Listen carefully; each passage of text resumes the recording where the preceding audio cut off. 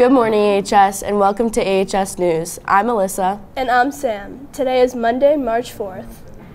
Today's Faces in the Crowd features Smeet Patel. I'm Anish, and I'm with Smeet Patel.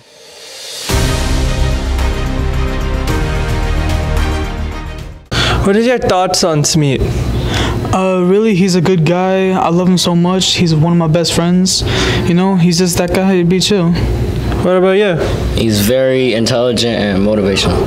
In multiple ways, he can be pretty inspiring.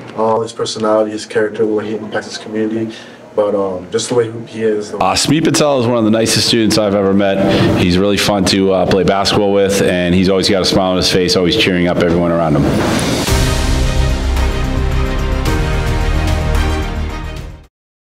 Talk to us about some contributions at AHS. Oh, I've been the Eagle a couple of times, let's say 1 or 2 times, and then been a positive person. Making people happy, making them smile, helping them. Just the best you can do as a person.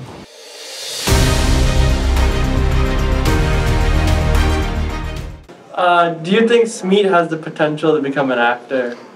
I think with enough hard work and perseverance, I think anyone can really achieve any of their dreams. So especially Smeet, he seems pretty charismatic. I feel if he puts the work in, he could definitely become an actor. He has the perfect personality for it. Smeet would be a great actor. He's shown me some of the Bollywood videos that he likes to show everyone. But wherever he wants to go, Hollywood, Bollywood, wherever he wants to go, I think he would be successful. Oh yeah, do you think when you're older you'll reach heights like popular actor Shah Rukh Khan? Shah Rukh Khan, oof. I love Shah Rukh Khan. My favorite of all time is Salman Khan. Yeah, hopefully if I get into acting, which I'm pretty good at it, so hopefully Bollywood.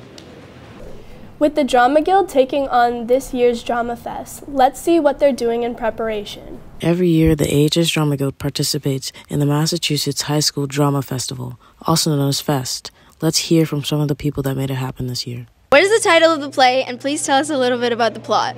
So the title of the play is Into the Sun with Certainty, and the plot is about a girl, and she's trapped in her bedroom after dealing with a really traumatic event, and so she sort of slips into this depression, and it's basically the people in her life that come to visit her while she's sort of stuck in her room. What role do you play in the play?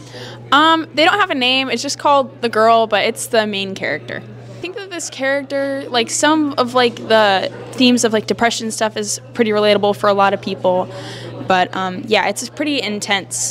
And could you tell us about your favorite scene? My favorite scene is probably the scene with my friend Sydney. She plays my younger sister because it's just really fun, and we have a couple really happy moments in a kind of serious play. Let's wish our Drama Guild luck as they made it past the preliminary rounds this past Saturday, March 2nd, and are on their way to the semifinals on March 9th. AHS students gathered in the Collins Center prior to vacation to experience the art of dance. Who am I here with today? This is Mr. McCarthy. I was just wondering how your experience was at the Haitian dance and what exactly was it? So it was a great experience. We had most of the sophomore class see a performance by the Jean Apollon Company and a performance entitled Traka to deal with the impact of trauma and dealing with it on a more physical level. Would you do this again? I would absolutely do it again. We have a really good partnership with them, and we're looking forward to them coming next year. Okay, thank you. Okay, who am I here with? Malik Maliani. Ryan. Tarek. Luca.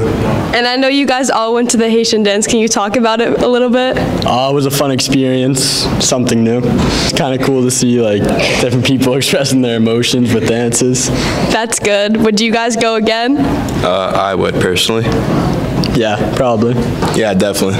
Yeah, definitely would. Who am I here with? Jacob. And I know you went to the school's Haitian dance. How was it? It was good. I went with my friends. Oh, that's good. Would you ever go again? Yeah. Okay, who am I here with? Liv. And I heard you went to the Haitian dance. How did you like it? It was good. Do you have any takeaways from it? Yeah, it was nice to learn about a new culture. It was very interesting to watch.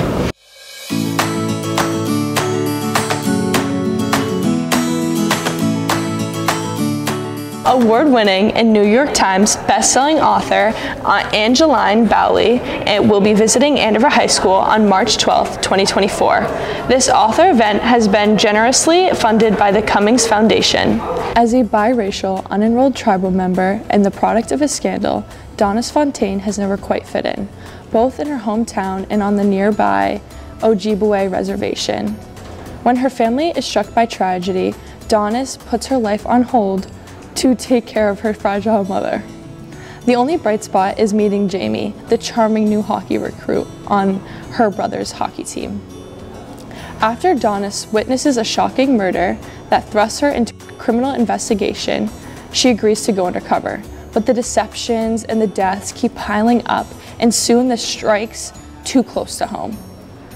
How far will she go to protect her community if it means tearing apart the world she's only ever known? Her books, Firekeeper's Daughter and Warrior Girl Unearthed, have won multiple awards and included on a range of recommended reading lists for young adults. On the day of her visit, Mrs. Bowley will give a large group presentation in the Collins Center, followed by a book signing. Anyone interested in purchasing books can do so by ordering ahead of the event. Books will also be on sale that day by the Andover Bookstore. After a 14-7 record in the regular season, the girls basketball team earned a bye in the first round of the playoffs and beat Franklin 45-43 in the second round. I think one of the biggest parts of leading the team this season would be the communication piece on my part. We have a lot of younger kids in the program, so kind of communicating the plays and everything to them would be a big part of leadership, I think. And how was your regular season? I think it went pretty well. I think we were 13-7 maybe, which is not as good as last year obviously, but I think that given like when Michaela got hurt and everything, I think given the circumstances we did pretty good. We've had a lot of good practices lately and we have a lot of preparation that we've been doing to beat Franklin tonight. How has your regular season been?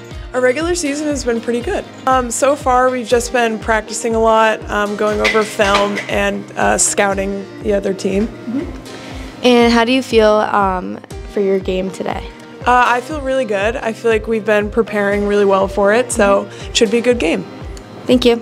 How did you feel about your game last night in round 1 of the playoffs? Well, I thought Franklin was a really good opponent. They came out really well. We were down double digits, and we were down 9 points at the end of the second quarter. At halftime, we were down 9 points going into the third quarter, and we kept trusting and believing. We made a great comeback to end up winning by 2 points, 45-43.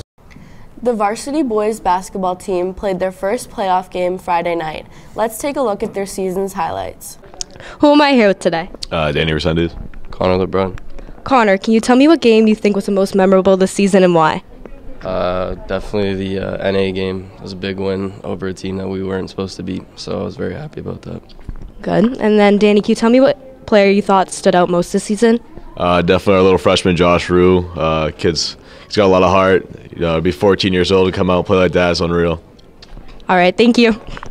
Who am I here with? Will Tutwiler. All right, well, how was your season this year and what was your most memorable game? Our season went really well. We went 15-5 and finished 8th in the state.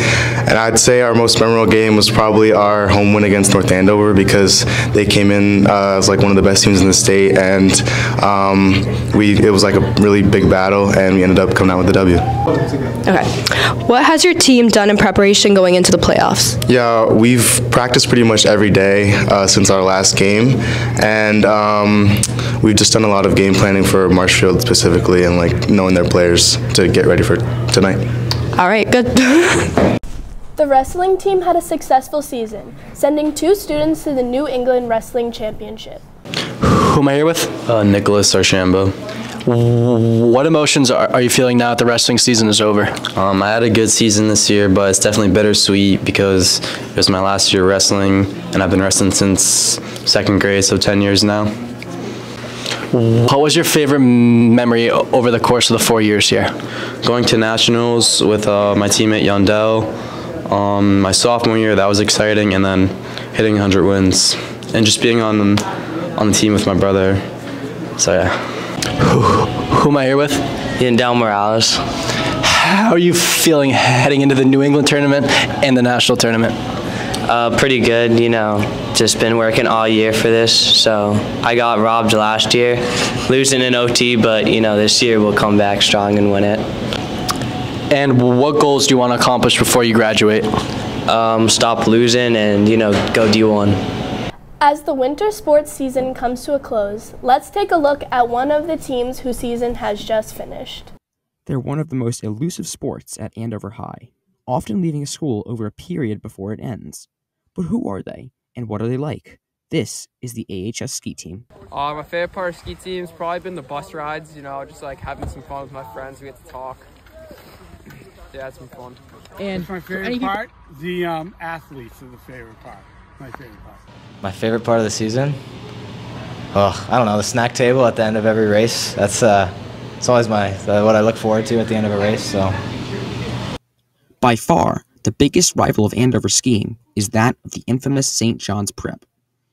Thoughts on St. John's? I don't even think they're worth any thoughts. Screw St. John's, man. They should not be in the conference with us. For those looking to join the team, here are some tips. Dude, just come out, try out, work hard, don't give up. Don't stress about it. It's gonna seem scary looking up at the hill, looking at the course. Take it step by step, ask questions. Everybody on your team is gonna be happy to help you. Ski fast. Yeah, you have to love it and come out. You'll have a great time. Let's see what AHS students would do for $10. Who am I here with today? This is Liam Devine. And for a chance to win $10, could you make a funny/silly face to the camera for us? What the hell?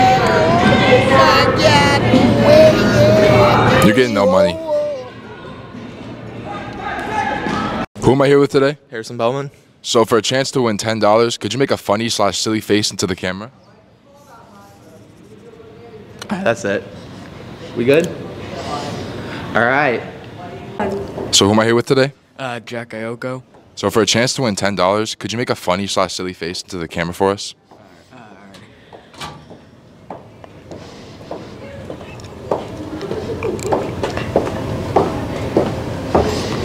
Who am I here with today? Eli Berman. All right, so for a chance to win $10, can you do a funny/silly face for me? Yo, who am I here with today? William Faribault. So today, for a chance to win $10, could you make a funny/silly face into the camera? Yo, I'm not gonna lie, bro, you're getting no money. That was for my bane, Will Norris. You're getting no money, bro.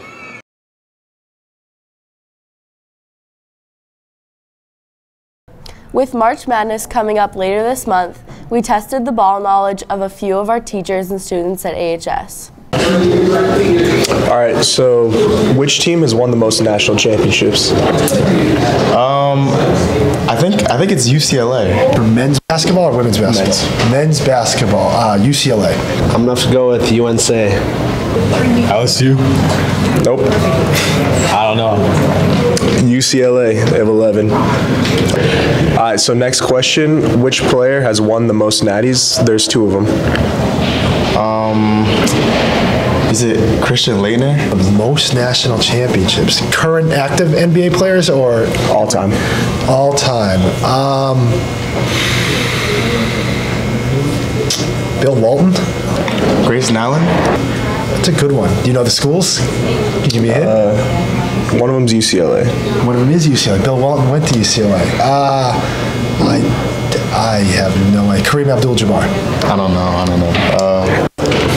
Want to give up or keep going? I'll give up. Nope. Yeah, I have no clue. I don't know how he plays. Take a guess. LeBron James. LeBron did not go to college. All right, the answers are Kareem Abdul-Jabbar and Henry Bibby. They both played for UCLA. That's all we have for this week. Thanks for watching. We'll see you next H1 on March 15th.